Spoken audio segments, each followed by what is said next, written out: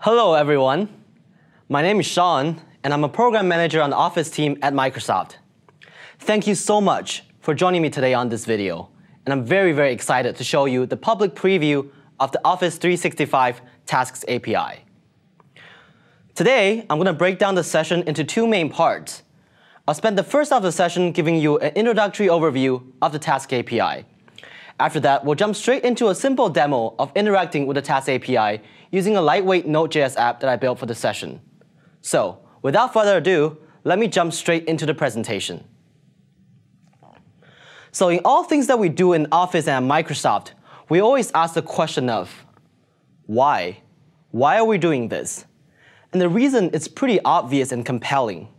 Today, in Office 365, you can already programmatically access a user or a group's resources through the Microsoft Graph. These resources include files, conversations, events, and many others.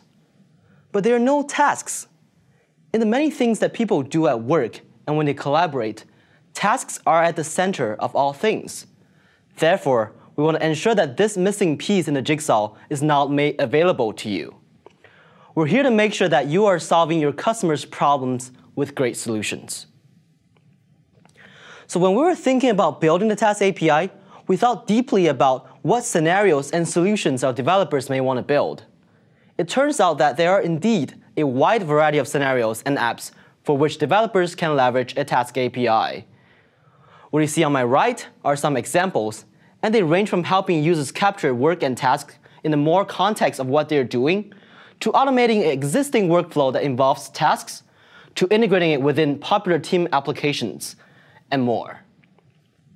And with a platform-agnostic REST interface, your solutions could be realized in all different forms, be it web services, native clients, or Office add-ins. Just think about what you can build with Excel add-in app model and the Task API, for example. Now, the best example of an application fully leveraging the Tasks API and the larger Microsoft Graph is the recently announced Office 365 Planner. Planner is an all-new experience that we shipped from the project team. It offers people a simple and highly visual way to organize teamwork. Planner makes it really easy for your team to create new plans in groups, organize and assign tasks, share files and links, chat about what you're working on, and collaborate with other team members. It is at the center of work for a team. And you know what? It is completely built on top of the Task API and the Microsoft Graph. So without looking at something like the API schema reference, Office 365 Planner should already give you some idea about what you can do with tasks in relation to other entities in Office 365. But now, let's delve a little deeper into the Task API itself.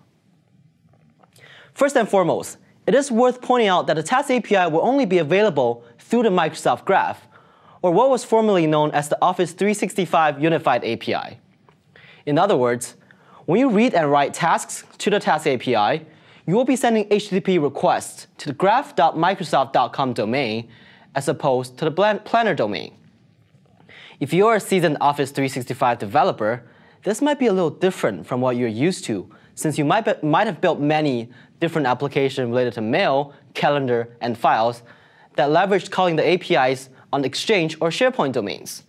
For us, we don't have any plans to expose the Task API at our own domain, because we strongly believe in the unified endpoint strategy, because developers like you will have life a lot easier. At the same time, just like the other Office 365 REST APIs, the Task API follows the OData v4 specifications and supports authorization through OAuth 2.0 industry standard. And like I've always mentioned before, it is a RESTful API where you only have to deal with HTTP verbs like get, post, patch, and delete. Now, you've heard me mention groups, plans, and tasks during my presentation so far.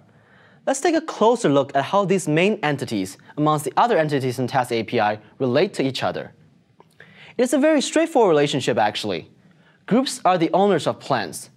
Today, a group can own no more than one plan. A plan contains a collection of tasks, and these tasks can then be assigned to users, grouped into buckets, and associated with files and others. If we were to take a look at the data structures of the plan object and the task object, the relationships that I have just talked about are well expressed on the object properties.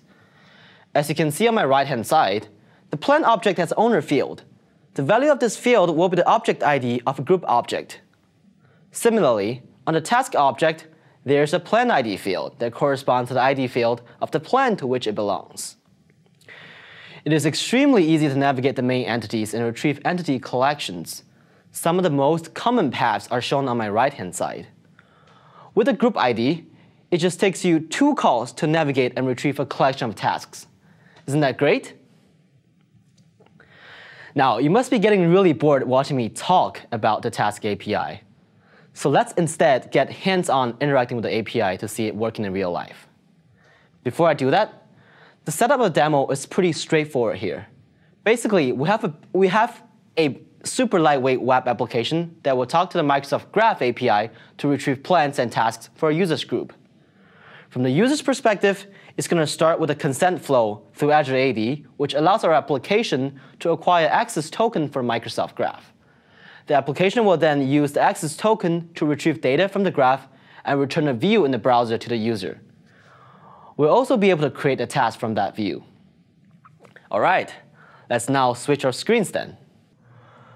All right, so I'll just quickly show you how this app will eventually work on localhost. So this is a Node.js app. I will use a Node.js command prompt. I'm going to do npm start to run the application. Now it's running. Let's open up the browser in Microsoft Edge. Let's do HTTP localhost 3000. All right, there you go. This is a page where they're asking you to log in through AAD. So we're going to click here, and it's going to take me to the AAD login page. I'm going to put in an account. And what you see here is the plan owned by the group.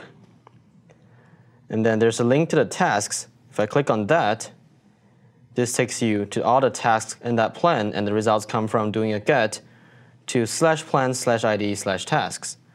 As you can see, there's a bunch of tasks in here. And this app allows you to add a new task to it. So I'm going to click here. Look at the plan ID that's already been pre-populated. So I'm going to say get coffee, for instance, even though it's not that related. Click add. And now it takes me back to the tasks page. And there you go. We have created the get coffee. So this is what we're going to build today. And now I will switch over to VS Code. As you can see, especially for those of you who are very familiar with Express.js, there's a nice basic project scaffold generated by the Express generator. While the scaffold of MVC projects show a lot of files in here, the ones that we should be concerned with are pretty much in the routes folder right here. You can think of it as where the controller code is. And specifically, we're looking at the file called index.js. Today, our goal will be to navigate from the users group to the user's plan and into the tasks in that plan. We will also create a task in that plan as part of the process. So there are 2 main steps in the application flow. First of which is authentication and authorization piece. And the second part of it is actually making the real REST calls. The former actually relies on using the ADAL Node.js library. So as you can see here, if I scroll up, we're actually importing authentication context from ADAL Node that we installed as part of the npm package. And all of the variable declarations in here, they are either used for constructing the auth URL you see here, or they actually use the initialized authentication context for actually acquiring the token, which is right here. And what we're doing here is actually using the authorization code grant flow. The second step will be actually making a series of calls. And that's where the code in this section shows. Basically, what we're doing here is doing /groups id/plans, and that's going to return you the plans in the group. And just to remind you, I did mention in the presentation that there is only a maximum 1 plan per group as of today. Similarly, to get the tasks in the plan, we'll use the ID provided in the URL and then do a query to Microsoft Graph by doing /plans/id/tasks. And that will actually return you the collection of tasks in that plan. Lastly, if you remember my demo, we did have a form or a page where you can create tasks. And this is where the code lies. This part of it actually renders the page for you to actually put in the title that you want to create for the tasks. And then once that is done, the form actually does a form post to the create task endpoint of this Node.js application. And this Node.js application will actually construct its own JSON body, title and plan ID from the post body that's coming from the form, and send this new body to /tasks at Microsoft Graph. And that's how the task is actually being created. So it's really straightforward here, and there's a lot more you can do to add on to all the controller code or render better UI. But everything looks cool here. All right, this is a pretty straightforward piece of code, and that should be able to help you get started interacting with the Task API on Microsoft Graph. All right, so that was a simple, quick demo of how you work with the Task API end-to-end. So for those of you in the Office 365 First Release program who already have access to it, please go register an app and try it out today. More people in the Office 365 First Release program can also expect to get it in the coming weeks. In terms of general availability, we're targeting the first half of 2016, so definitely keep a lookout for that. With that, I want to say a big thank you to everyone who's watching my session. I hope that this has been useful for you and that you're now as excited as I am about the Office 365 Task API. Goodbye.